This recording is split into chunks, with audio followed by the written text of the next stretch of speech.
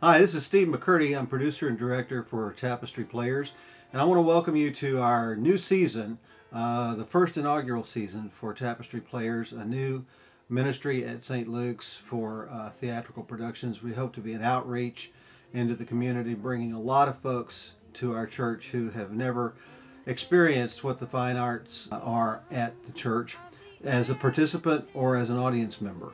Our first effort is called Weaving the Tapestry. It's about the tapestry of life and the role that we all play as stitches and patterns in that fine, wonderful tapestry. It'll be February 1st, 2nd, and 3rd. And on February 1st, our opening night, we've got a special treat in store. We're going to have a pre-show reception with the cast and the crew, and afterwards we're going to have a dessert party. And the first 60 to sign up for this package get premium seating in the theater, and it's going to be a great, great night. Then we'll also have general admission at $10, and students with ID get in for $5, and the big package is only $25 per person, so it's a great value. So please plan on joining us. February 1st and 2nd are Friday and Saturday nights. That's at 7:30. Sunday afternoon we'll have a matinee starting at 2 so that you can get out in time for the Super Bowl, and it's going to be a great show. Here's a taste.